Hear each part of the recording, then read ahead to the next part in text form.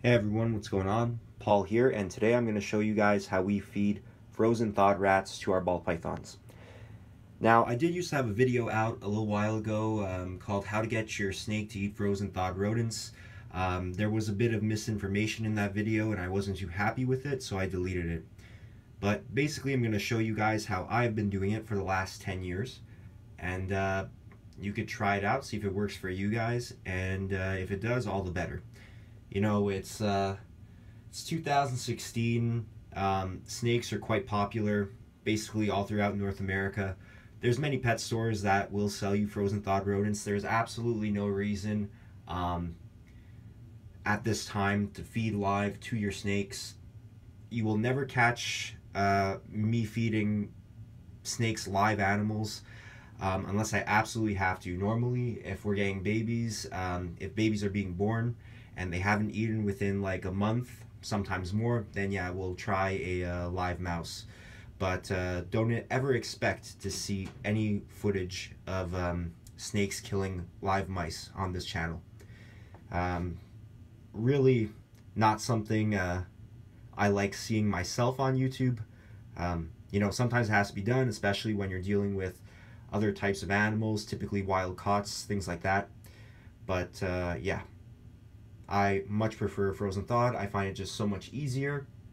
Frozen thawed rodents keep in the freezer for about 6 months, so it's very easy for you to buy large quantities and conserve them for a long time.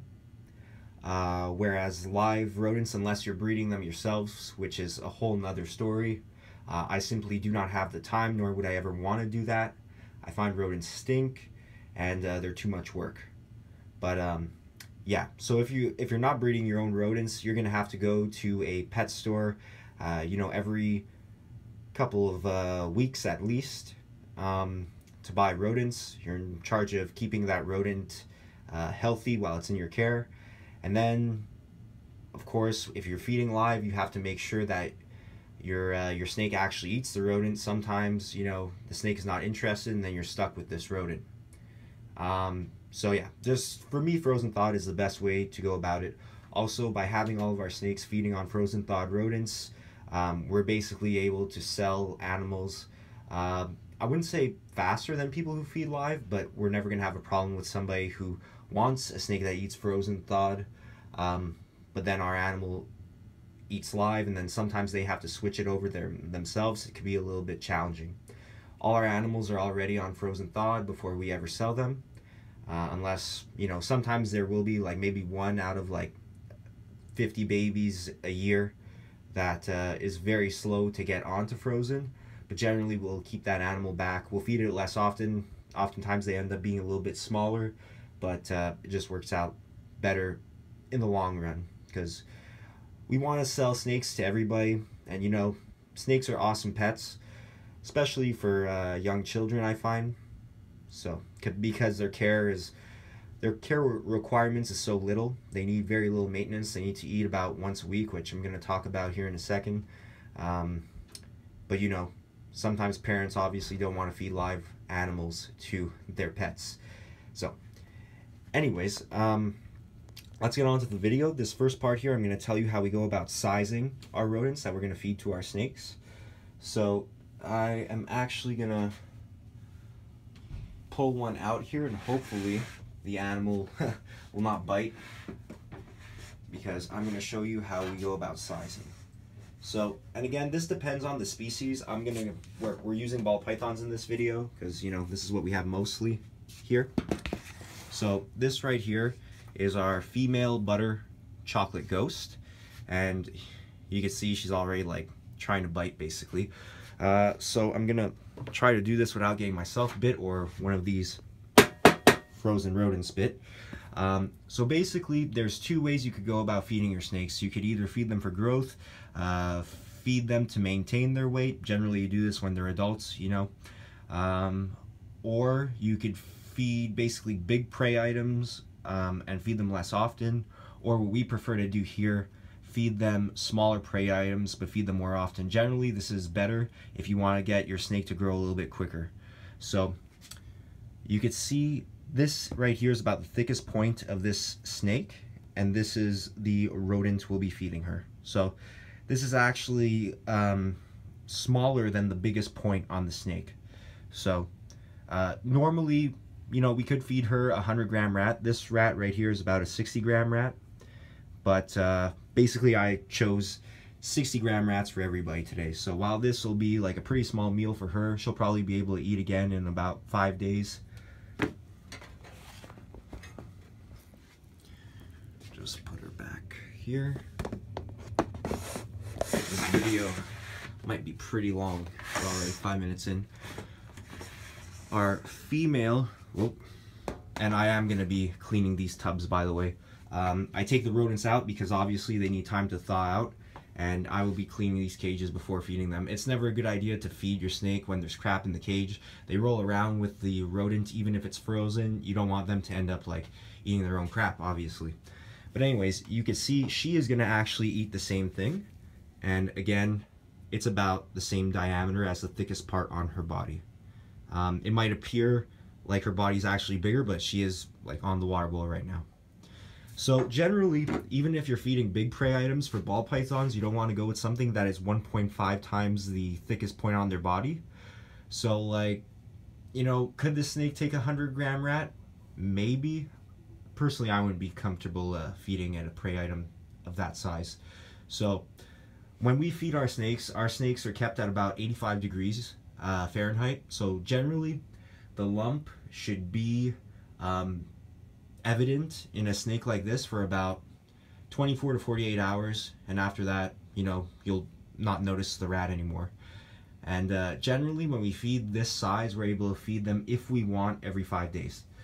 Now, there are certain snakes that we'll feed less often just because we don't plan on breeding these snakes. We'll feed them still at least once every week, depending on their age.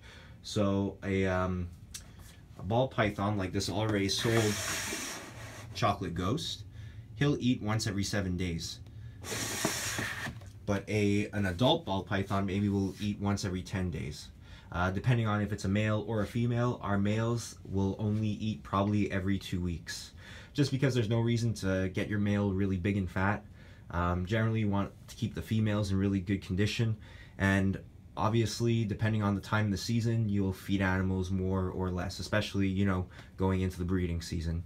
So I'm going to show you guys now how we thaw our rodents out here.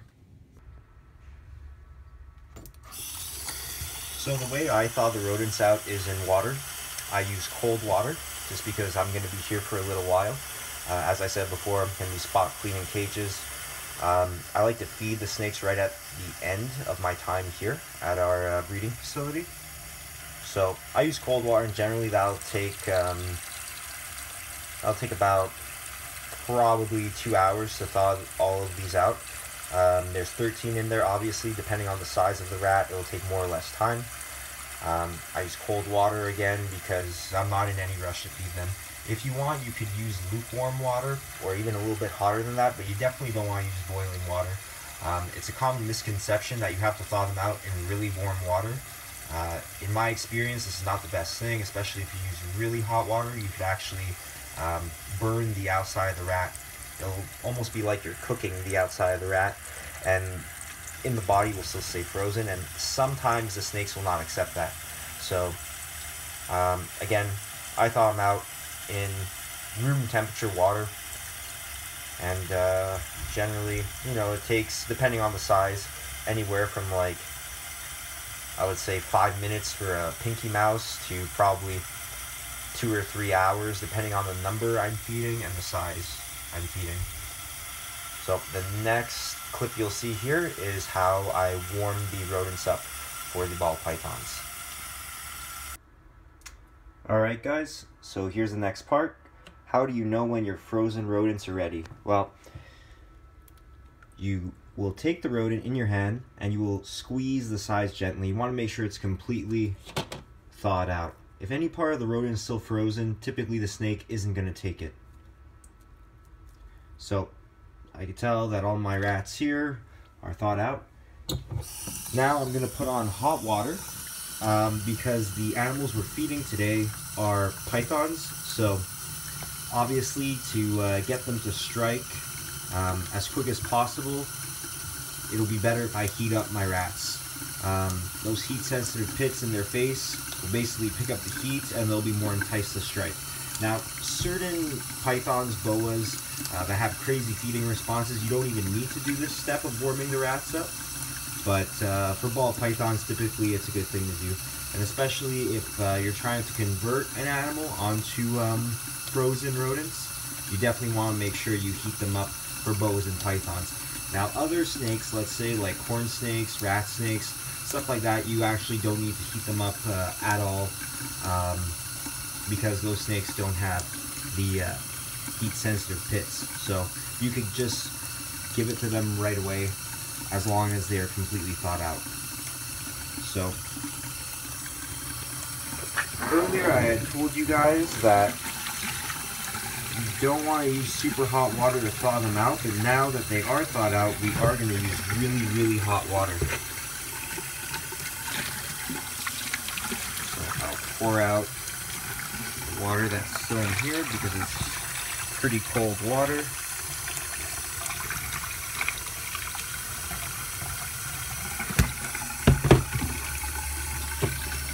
Now, heat these guys up. So it should be like pretty hot, the water. Like this, you know, it bothers me. I'm not going to leave my fingers under there for more than like a couple seconds. That's typically how hot I like the water to be. You could go with something a little bit cooler, or a little bit hotter. You don't want to get too much hotter than this. So obviously, I don't have a thermometer in my hand, or else I'd tell you guys the exact temperature. But typically, you know, if you're using the faucet, you just put on the hot as high as it can, and now we're ready to feed. And I will just point out one more thing in this clip. Very good idea to have a nice pair of either hemostats, forceps, tongs. You do not want to get nailed by your snake, because especially when you have a rodent on the tip of your fingers, if the snake accidentally grabs your hand with the smell of the rodent in the air, it'll think it actually has the rodent in its mouth. It'll give you a food response bite, which hurts a hell of a lot more than a defensive bite. And then you may be stuck with a snake on your hand for a couple minutes, which is never fun. Alright guys, let's get to feeding some snakes. Alright guys, so when you're trying to get your snakes onto frozen thawed rodents, I would recommend you try feeding them at night with the lights off. Most snakes are nocturnal. You know, there are exceptions obviously, and for those snakes you probably want to feed them during the day. But for these ball pythons that are typically a nocturnal species looking to eat at night, it would be a good idea to close the lights, but obviously you would not be able to see too much in this video if I close the lights right now. So let's start feeding. Now, when I feed frozen thawed rodents, I like to grab them by the shoulders. Some people like to do this. I really don't like holding them by the tail. The reason why I don't like this is because if a snake hits the rat hard enough, it may totally miss the rat, either grab the tongs, something like that. It's very easy for the rat to bounce out of the way when you're holding it by the tail. So what I like to do is I grab it right there by the midsection. I basically have the hemostats right underneath the armpits of the rodent, and this way I'm able to shake the rat a little bit, kind of give it more of a natural movement rather than, you know, the zombie rat, like upside down. I find it works a lot better. You'll also notice I don't have any paper towel here. I do not dry off the rodents. I find it's a great way to assure that your snake is getting proper hydration to feed them the prey items when they're wet. Now again, there's always exceptions to the rules. When you're trying to get your snake over to frozen thawed, sometimes it would be a better idea to dry the rodent off. For those of you that will say, but if you give a wet rodent, you know, substrate is going to stick to it. Yes, sometimes this is the case. I've never had a snake have any kind of problems with impaction. Obviously in the wild, you know, snakes are going to eat some of what's on the ground. And yeah, never had a problem with impaction with snakes. Anyways, let's get started here. So, our snakes here are used to getting fed in the dark, so we may have a couple that don't take, but there you go. He's a really good eater, that guy. he is actually sold. Here's the chocolate hypo. This is another guy who has been sold. Just waiting to get the final payments for them. So you see, that was more of a defensive bite, just trying to see what it is. He did that basically because he's a mean snake, but that is obviously the food strike. So again, like I was saying, if you don't have feeding forceps, oh, I'm gonna take out anything for her because these rats are a bit too big.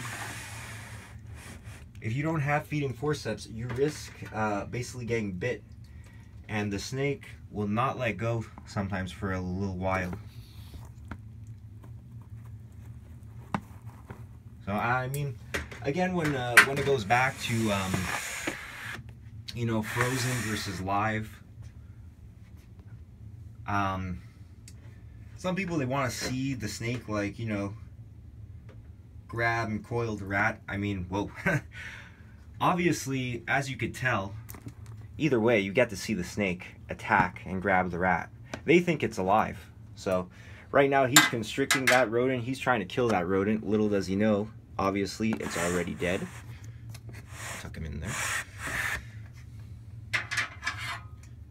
Spectre pastel. Some of this stuff I really have to watch out for, because another thing that I will say, guys, is, you know, I see a lot of you that basically like, oh man, how could you keep snakes in racks? The difference, especially with ball pythons, the huge difference that these snakes have in their feeding responses when you keep them in racks compared to when you keep them in glass aquariums is insane. These guys are basically, they're all ready and willing to eat, and sometimes you encounter feeding problems with ball pythons. Obviously, this is not the case for us, as you may be able to tell. You know, I could go into a whole another video almost on how I hate glass aquariums for keeping snakes. There'll probably be a video for the future, but I mean, guys, rack systems when you're raising snakes, especially baby snakes, is the way to go. Maybe we have somebody who's a little bit shy here. Pull out the bin a little bit more. And there you go. Yeah, I tend to ramble in a lot of my videos, especially when I'm doing something like this where I'm trying to think and do stuff at the same time. And when what I mean by that is I'm trying to talk to you guys here, and I'm trying to feed the snakes, avoid getting bit, all that good stuff. That is a pretty good example of a miss, and there you go. Another thing I will say, guys, that has happened to me is I always make sure I remove the rodent, because sometimes they get the rodent in the water bowl and then they'll leave the rodent there, and that is probably the most disgusting mess that a snake could possibly make, is when they leave their food item in the food bowl. It smells absolutely terrible, and it is a nightmare, especially if you're not in for a couple days afterwards.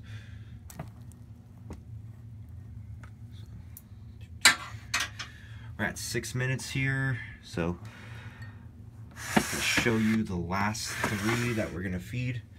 Again, you can see some of these animals, they're flying out of their cages. They know what time it is, they know it's time to eat. And typically you actually hear people say that they have problems getting their ball pythons to feed. Like I said, we feed these guys every couple of days, so it's not because they're starving that they're flying out of their cages like this. It's just the keeping snakes in a rack system. Again, I can't say enough about it. Not all snakes, by the way, but baby snakes and certain snakes like ball pythons, a lot of people think that they need these giant cages, but I find ball pythons, especially when young, if you give them a cage that's too big, they'll stop eating.